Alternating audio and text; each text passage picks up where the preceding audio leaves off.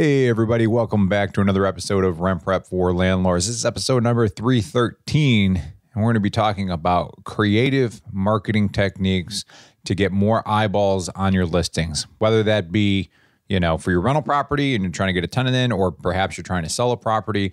We're going to be talking about that. The influence for today's episode came from a really funny viral listing that is happening right now in California.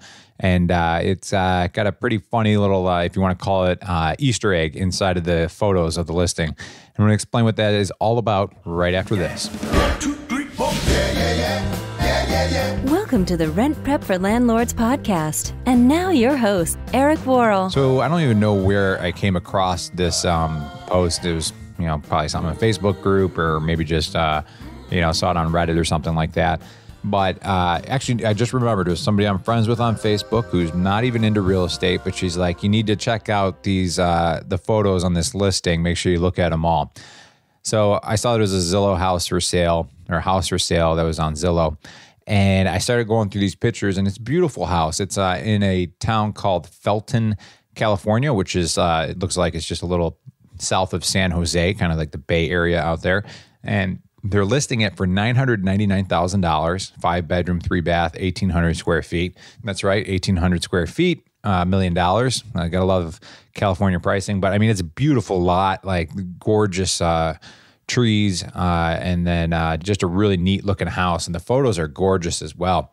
And as you're going through them, let me count here. You get about 2, 4, 6, 8, 10, 12, 14, 16, 18, 20, about 23 pictures in on the listing. And I will link to this if you haven't already seen this in today's show notes. You see like this Sasquatch, this Yeti sitting there, and he's playing a little guitar on the porch and just kind of hanging out. And it's a really impressive costume too. Like this is like legit like Yeti costume. And then you go like 4 more pictures, and then you see that same character reading the magazine on the beautiful outdoor porch. Then you see him reading inside, and the title of the book is Edible Mushrooms, which is kind of funny. Then you see him on a Zoom call with somebody. You see him baking. So he's got oven mitts on. He's making cookies.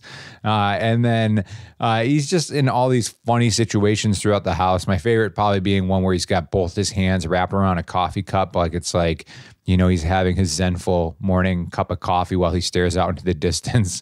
And he's doing yoga and exercising and all this crazy stuff. So I know my friend that posted it just thought it was just kind of funny or whatever. But as a marketer, I looked at this and, perhaps my new favorite, the last image they have is him leaving in a car, and he has a mask on for, COVID-19. But the really cool thing about this listing, right? Like I said, $999,000. It has been on the market for 11 days. The view count, because Zillow shows you how many views and saves the property has.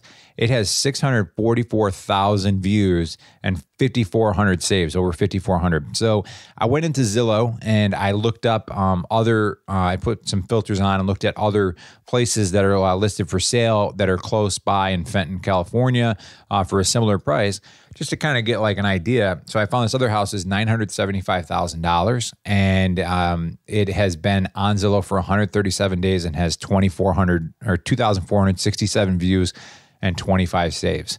So out of those 644,000, I mean, obviously, like that's great. You're getting all these views. Of course, 99% of them are people like me that have no interest in buying the house. They just think it's funny because they saw it posted somewhere, but that's cool. But you got to imagine if just 0.5% of somebody that went there just to see it because it was funny looks at it and goes, you know what, that's my dream house. I got to have it. I'm going to go buy that house. So it'll be interesting to see what happens with it. Maybe I can get this realtor on the show to talk about his experience of doing this and if he's done this in other ways. But a really clever thing, and what they call this is like an Easter egg. Maybe you've heard of this before. I know I learned about it like a few years ago. Basically, you hide something in something that's unexpected, and then it kind of makes you laugh, and you get a chuckle out of it. So this one, obviously, the Easter egg is the Yeti is showing off this house and all the different functionality of the house. So it got me thinking, like, for your rentals, for your rental listings, would it make sense doing something like this? Is there something about your listing that is fun or is unusual or unique? Is there some way that you might be able to get more exposure for your listings by featuring something? It doesn't have to be a Yeti, but maybe it could be something similar to that. And you could try it out for yourself. If you have a property that usually takes a little bit longer to rent, what I would do in that situation is I would try out an idea like this.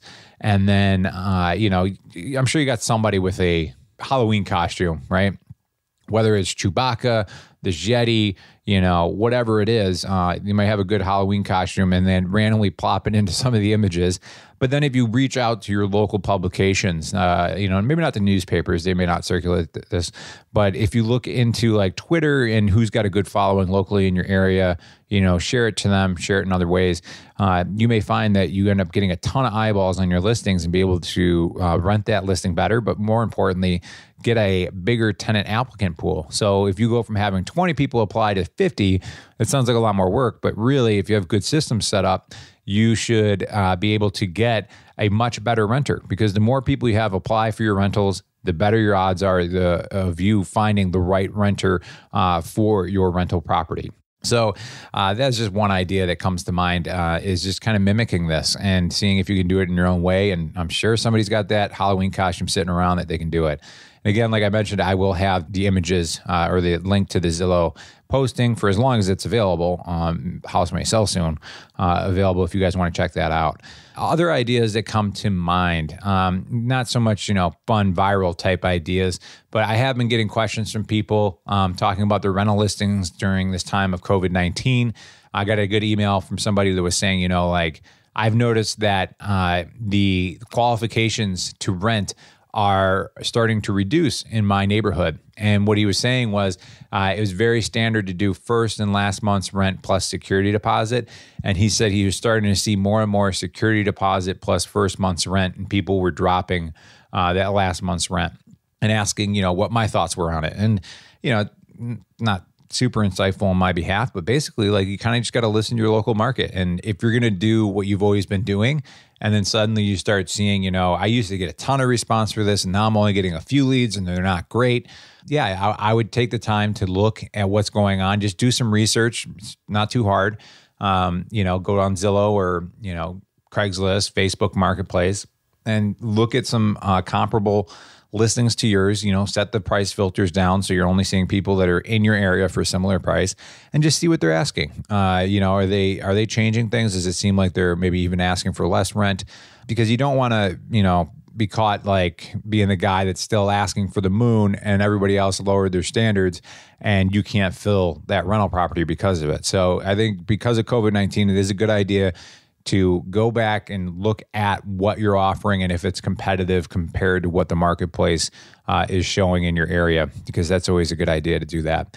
And the other thing I mentioned to him is he said he was, getting less and less traction. And I know I've mentioned this on past episodes, but I really do believe Facebook Marketplace is gobbling up quite a bit of Craigslist listings.